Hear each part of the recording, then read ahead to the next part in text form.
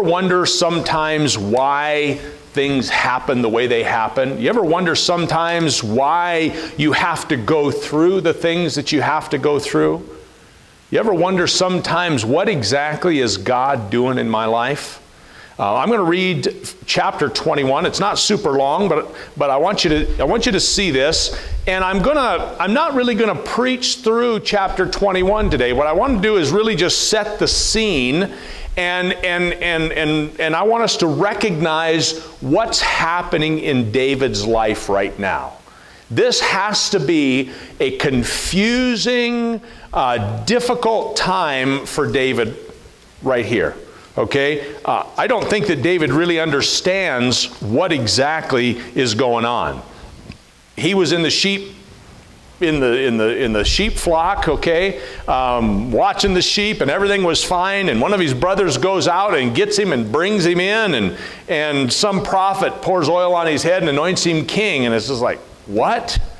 Then he goes and he fights Goliath, and the next thing you know, he's playing the harp and stuff for King Saul, and he's working in the palace there, and as such it was. I don't know what kind of a palace it was. Might have been a tent. But anyways, he was there, and the next thing you know, Saul is trying to kill him. The next thing you know, Saul is after him, and David is on the run, and that's really where we catch up to him right here in 1 Samuel chapter 21. So let me read this, and we'll pray, and we'll get started. All right? The Bible says here, "Then came David to Nob to Ahimelech the priest, and Ahimelech was afraid at the meeting of David, and said unto him, Why art thou alone, and no man with thee? And David said unto Ahimelech the priest, The king hath commanded me a business, and hath said unto me, Let no man know anything of the business whereabout I send thee, and what I have commanded thee. And I have appointed my servants to such and such a place. Now, therefore, what is under thine hand?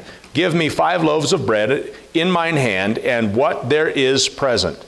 And the priest answered David and said, There is no common bread under mine hand, but there is hallowed bread, if the young men have kept themselves at least from women. And David answered the priest and said unto him, Of a truth, women have been kept from us about these 3 days, since I came out, and the vessels of the young men are holy, and the bread is in a manner common, yea, though it were sanctified this day in the vessel. So the priest gave him hallowed bread, for there was no bread there but the showbread that was taken from before the Lord, to put hot bread in the day when it was taken away. Now a certain man of the servants of Saul was there that day, detained before the Lord, and his name was Doeg the Edomite, the chiefest of the herdmen that belonged to Saul. And David said unto Ahimelech, and David said unto Ahimelech, And is there not here under thine hand spear or sword? For I have neither brought my sword nor my weapons with me,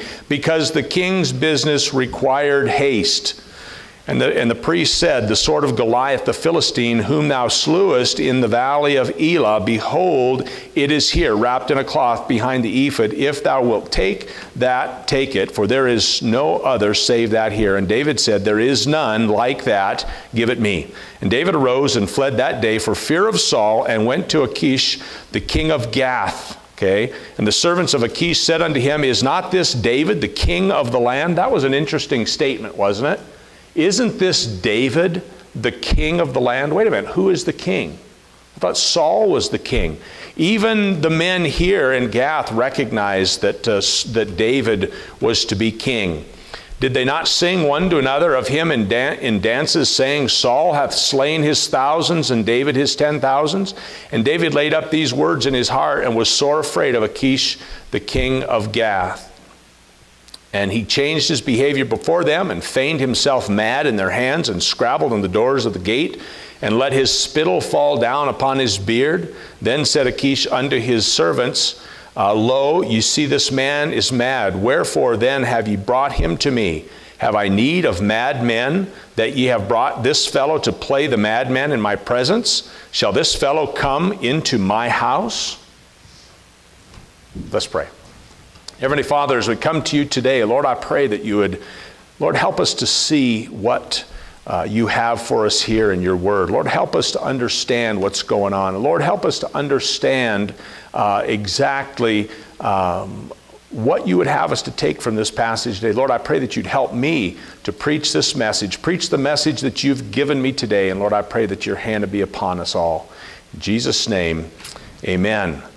I've entitled this message, The Making of a Man. And originally when I was thinking about a title, I have trouble with titles a little bit, trying to figure out exactly what I want it to, what I want to put on there. It doesn't really matter to any of you, but it helps me find them later in my computer, okay? And to kind of make sense of what they are. Originally I said The Making of a King. But then I realized that God is more interested in making the person, in making the man, or making the woman, or making the teen, or making the child who he wants them to be, than he is making them into something like a king.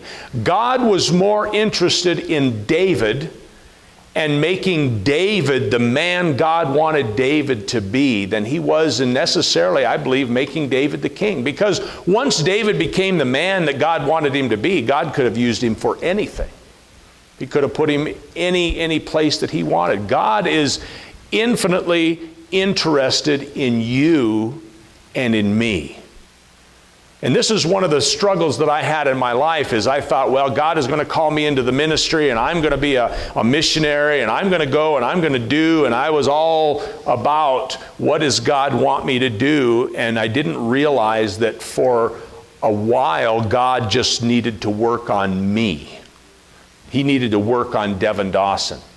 And it was 10 years from the time God called me to the ministry and when he actually opened the door for me to go into the ministry.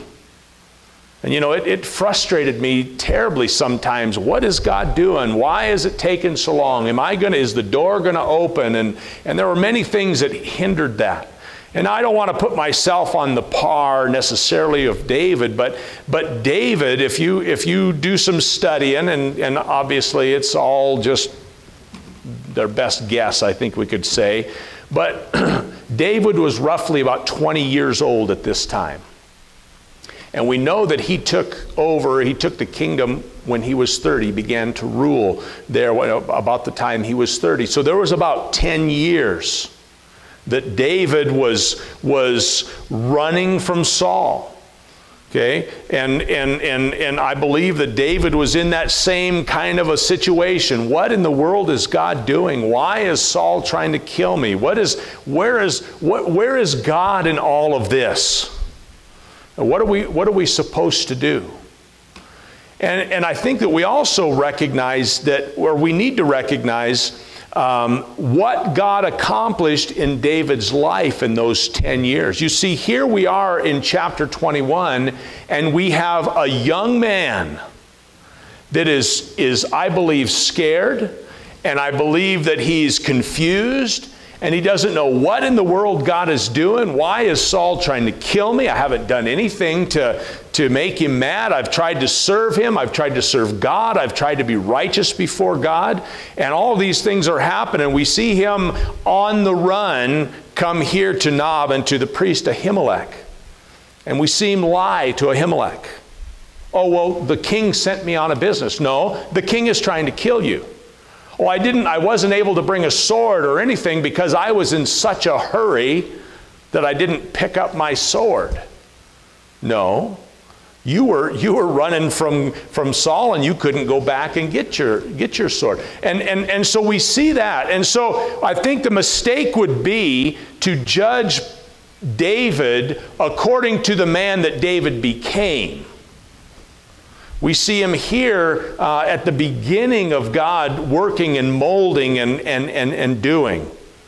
And as God is working in his life, we really kind of have a chronicle of that in the book of Psalms. And we see many of David's struggles, and we see how he didn't understand what was going on, and he felt many times that God had forsaken him and God had left him, and oh God, don't forget me here, and oh God, come to my rescue and judge my enemies and save me. And we see David pour out his heart, really a man who's trying to figure out what exactly it is that God had in mind for him, and growing him in that way. Okay?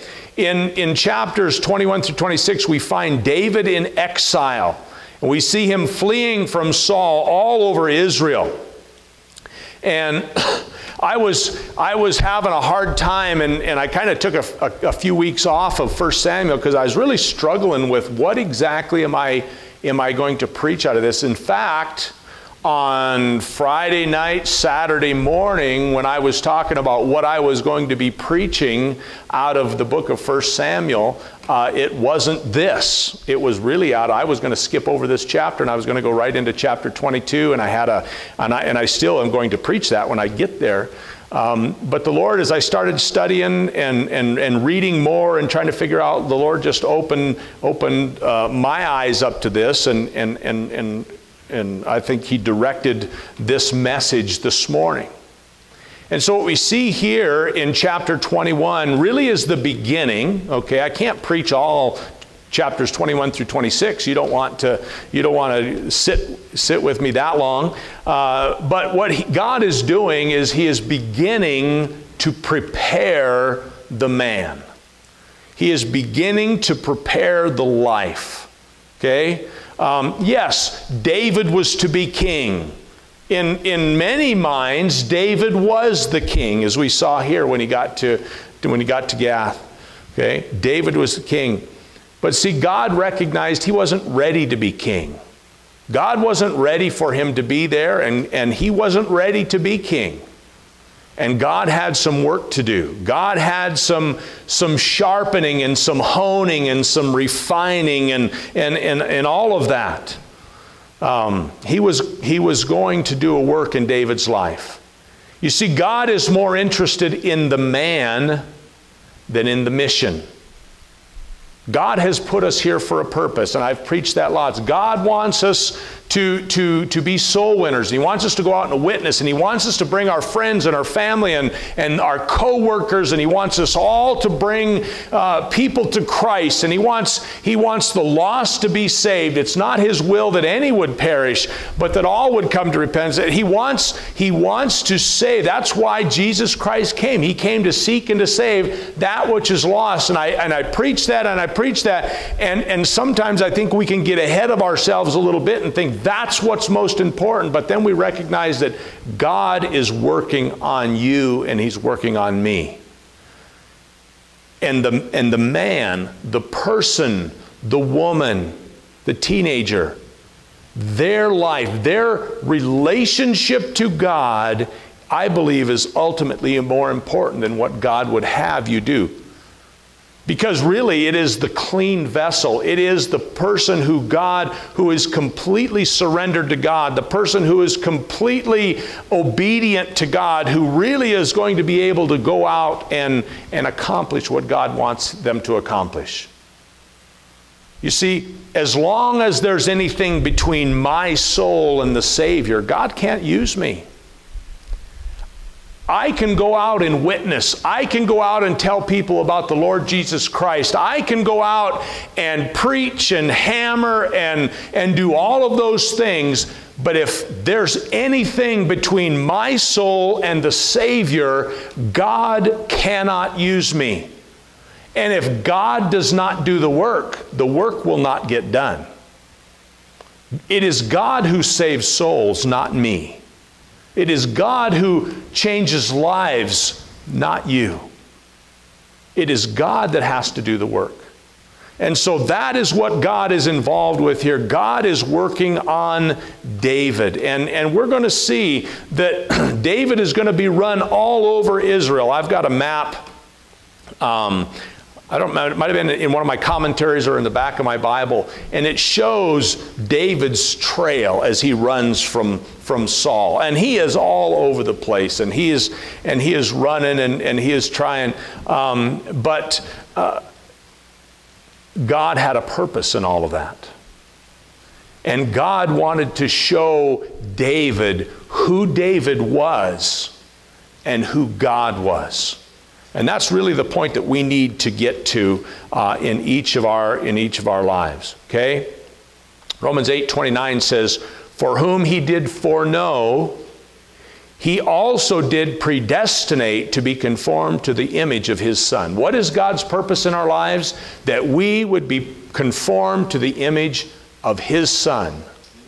God wants our lives to be rid of all of this worldly stuff and all of this baggage that we have and the sin that plagues us and all of that. And he wants us to be conformed into the image of his Son. And that's what God is doing in our lives. You see, God is in the business of making men and women for God. This is what glorifies him. This is what pleases him. And in order to do that, we need to realize two realities in our lives. Two realities. Number one, the reality of who I am. Who am I? Who was David? David was a young man. David was a godly young man. David relied upon the Lord. We can see his confidence in God. We can see his trust in God. We can see all of that, and when we see him go up and fight Goliath, and we can see that when in many of the things in his early life. But David really hadn't been tested the way God was going to test him.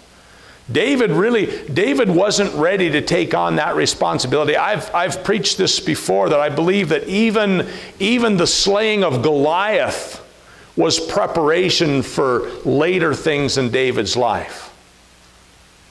David was a young man, and David needed to realize that, like many young men do and many young ladies do, that we're not as great as we think we are sometimes. And many times we're all filled with ourselves, and boy, I'm smart, and I've got this figured out, and boy, I'm strong, and I can handle that, and boy, I'm just gonna do it, right? We need to come to the end of ourselves many times. Come to the end of ourselves and recognize that I can't. And I have to turn to God. And when I turn to God, then I'm starting to get it figured out. That's where God wanted David. David needed to grow spiritually. He needed to mature as a man. Remember, I said he's only about 20 years old at this point. How much do 20-year-olds know? Now, I know the 20-year-olds in the crowd are going to say, we know lots of cool stuff, right? And Dalton is just about that age, aren't you, Dalton? You're right there at 20. He likes to call me a boomer. I have no idea what a boomer is, okay? But it's a derogatory term in case anybody calls you that and they're young, okay? And he forgets who came to his rescue when he was however old and said, Dad, I'm done, right? And he thinks that he's going to teach me how to do whatever. Run the remote on the TV, or figure out how to put the disc in, or how to set up the camera, whatever the case may be, right? We think we know all kinds of cool stuff, right? And all of his brothers are laughing right now. The only reason I picked on Dalton is he's 20, okay? They've all done the same thing.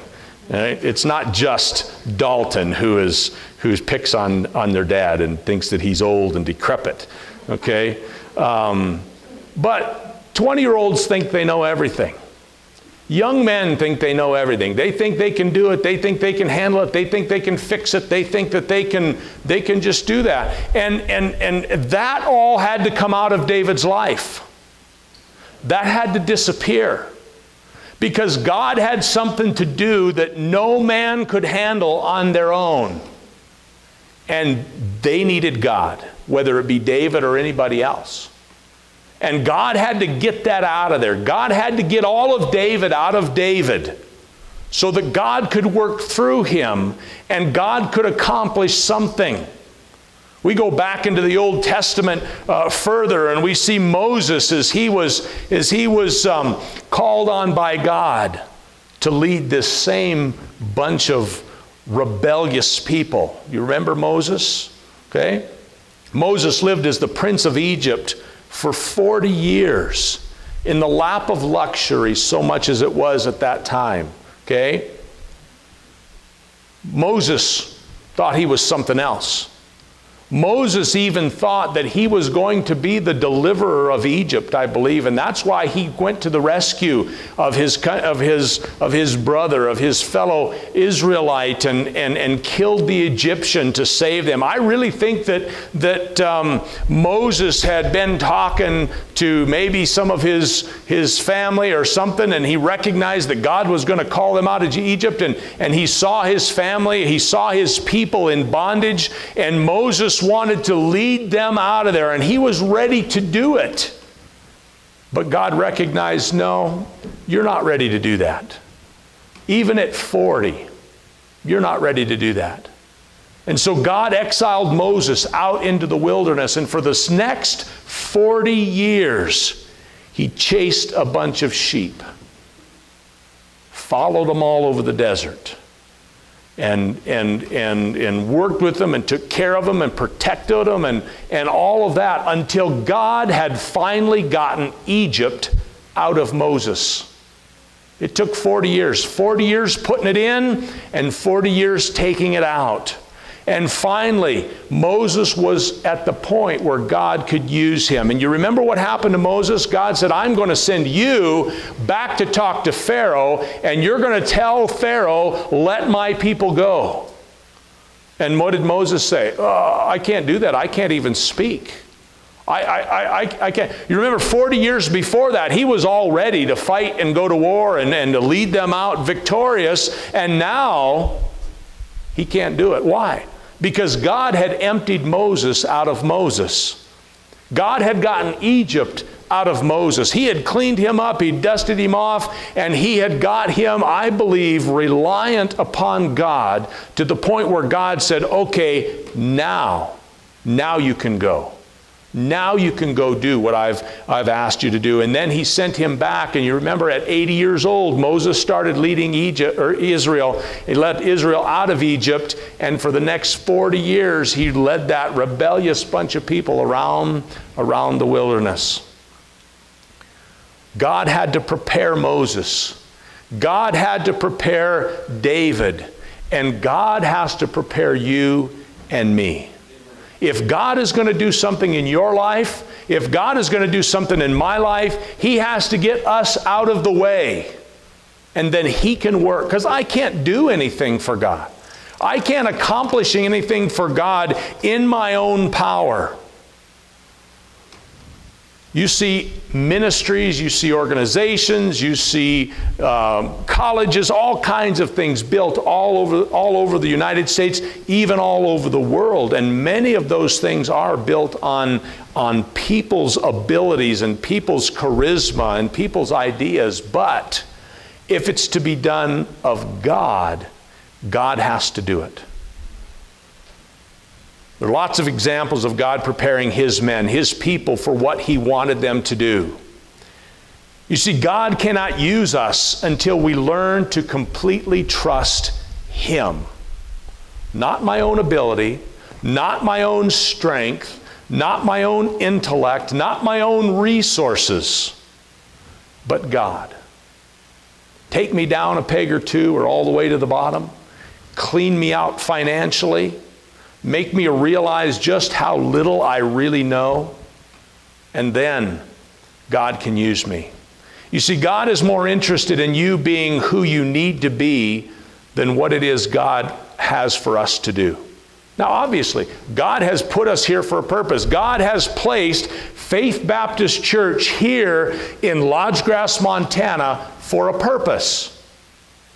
There is a purpose. He has a plan. He wants to reach this area around here for his glory, to reach this area, to reach these people with the gospel of Jesus Christ. But He's put this church here also to prepare us to go out and do that work.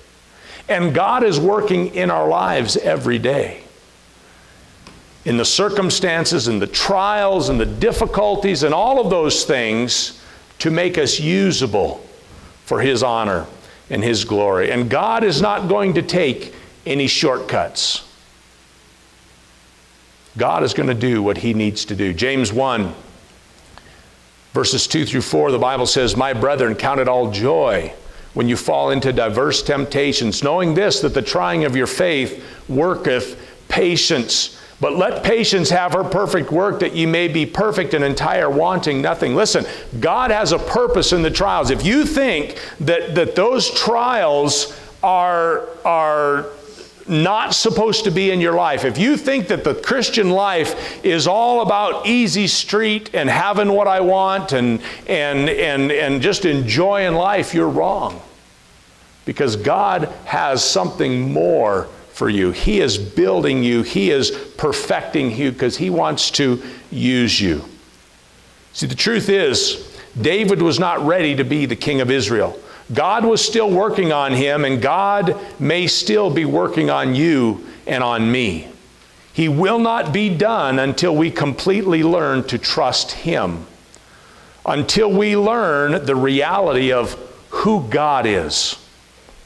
Who is God? Till we learn the reality of His power. First of all, we need to learn that I can't, but God can. David learned God's protection. David was put in countless impossible situations, yet God got him through every single time. You read from chapter 22 or 21, 22 on, and you read where time and time again David was backed into a corner. David was stuck in a cave, and Saul came in and slept in the cave, and David was on one side of the mountain, and the Israelites were coming, or the armies were coming around, and they had David cornered, and time again God rescued him from those situations. Time and time again, David was in a situation where God showed him beyond a shadow of a doubt that no way can I get out of this. No way, no way, no way. And then boom, God got him out of it. Time and time again until David recognized God can. I can't, but God can.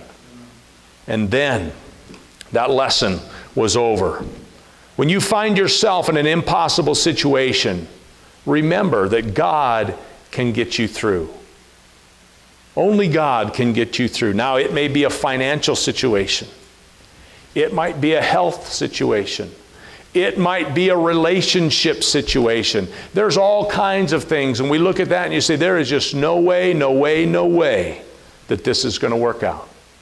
And God can get you through. You may be praying for somebody right now or for someone right now that you say, there's no way they're going to get saved. There's no way they'll ever come to church. There's no way they'll ever listen to the gospel. But God can break through that shell. God can break through and break down that hard heart. Don't ever give up on them. Better said, don't ever give up on God. Because God can get through. It's not until you find yourself in those situations that you really learn to trust God. You may believe that He can. I think that if we talk to every person in here, and you would say, is God all powerful? Oh yes, Pastor, amen. God is all powerful. Can God do this? Oh, absolutely, God can do that. Could God tear this whole world down and melt it down to the very elements and start over and recreate it? Oh, absolutely, Pastor, God could do that. Can God save your mom and dad? Absolutely not, Pastor. They're beyond His reach. You know, when it gets right down to it, we give a mental assent. You say, oh, absolutely, God can do anything. And then you make it specific and say, can God work in this person's heart? Oh, he's pretty hard. Can God start a church in Breckenridge, Michigan? Oh, that's a pretty hard area. Can God build a church in Lodge Grass, Montana? Oh, that's a pretty hard area. Can God? Where's our faith?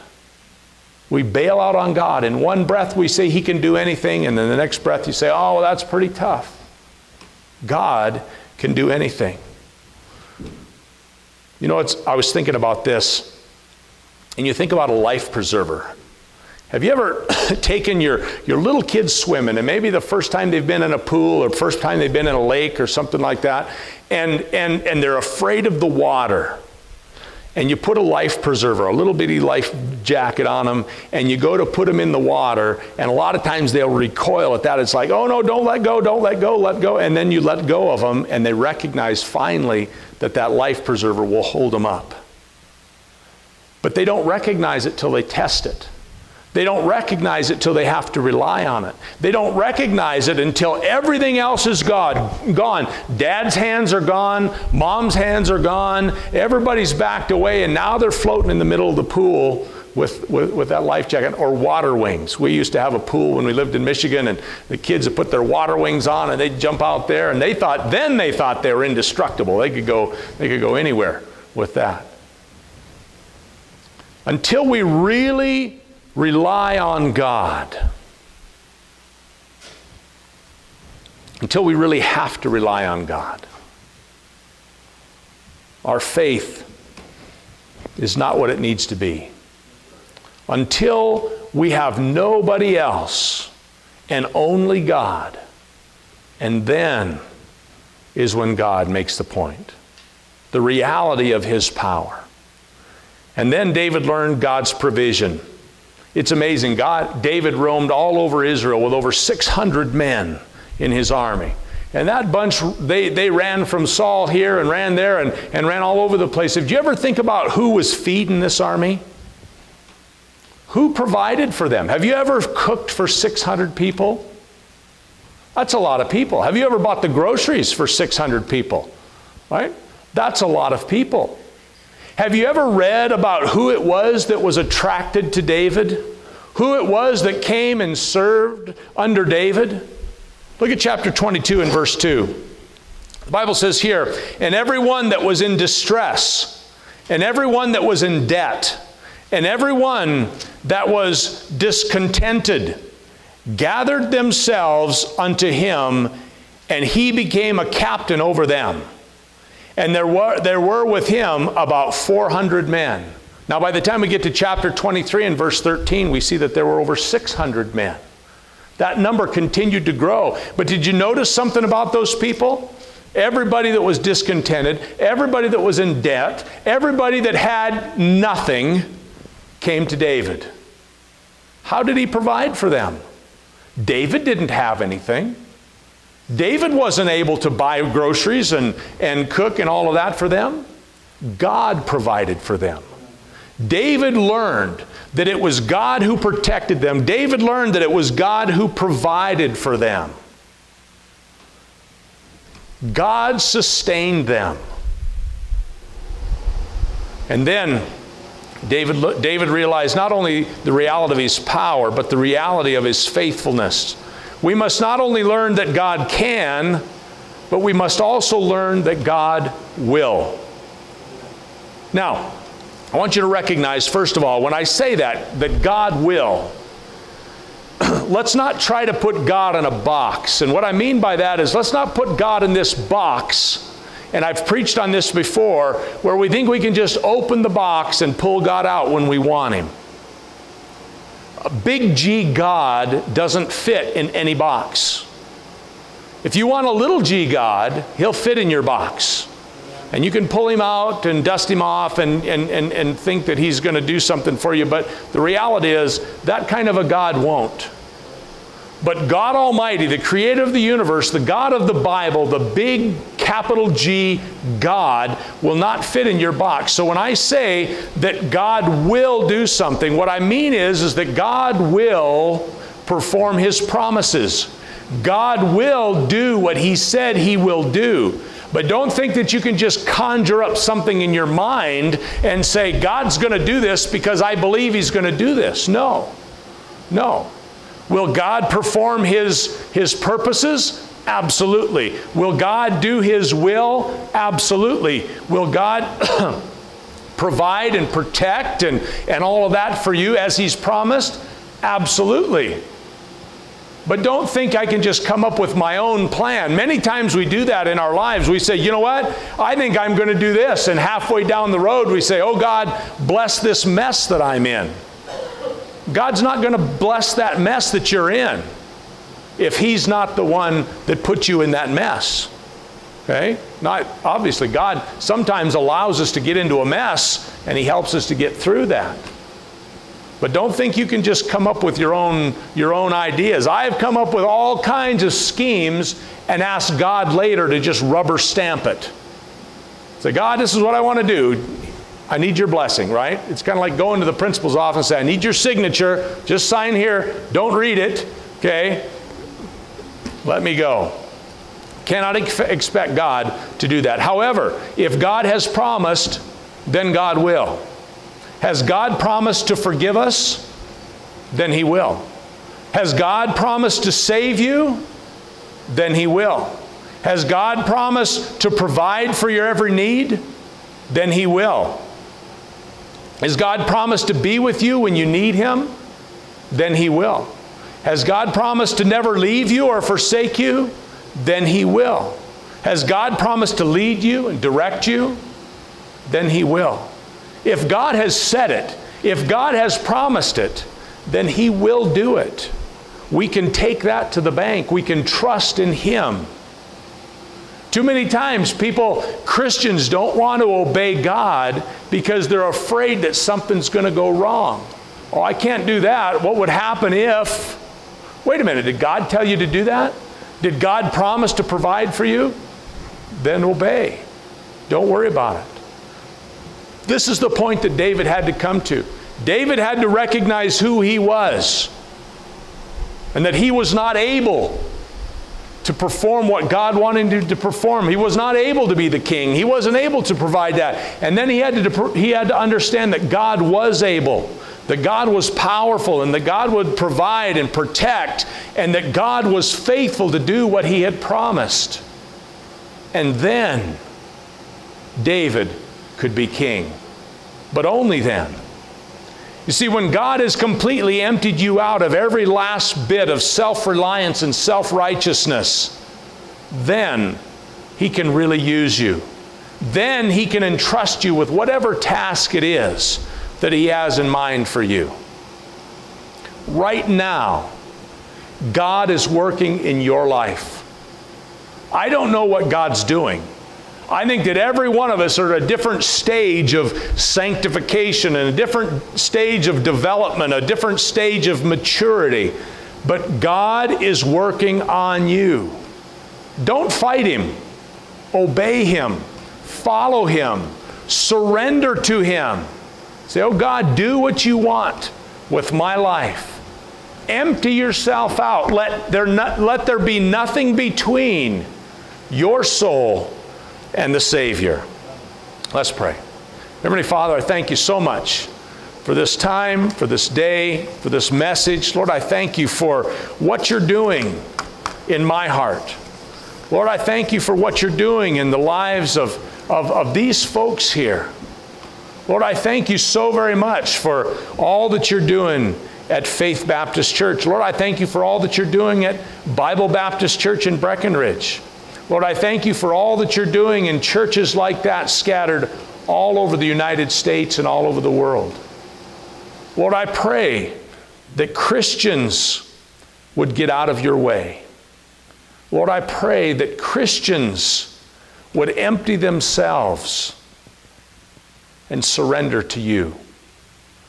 Lord, I don't know what's going on in lives today. I don't know what everyone's struggle is. I don't know the trial that everybody is facing, but I know that you're in it. If they're a child of God, then you're in it. And you have a purpose for that trial. You have a purpose for that testing. You have a purpose for that darkness maybe that we see, and that questioning, the lack of understanding. We don't always understand what you're doing. I'm sure that David asked time and time again, oh Lord, what are you doing in my life? It's been 5 years. It's been 6 years. It's been 8 years. It's been 9 years, Lord. What are you doing in my life? And then it was 10 years. And God gave him the kingdom. Lord, help us just to trust you. Though we can't see, though we don't understand, though we just can't, help us to trust you. I thank you so very much for all that you've done. In Jesus' name, amen.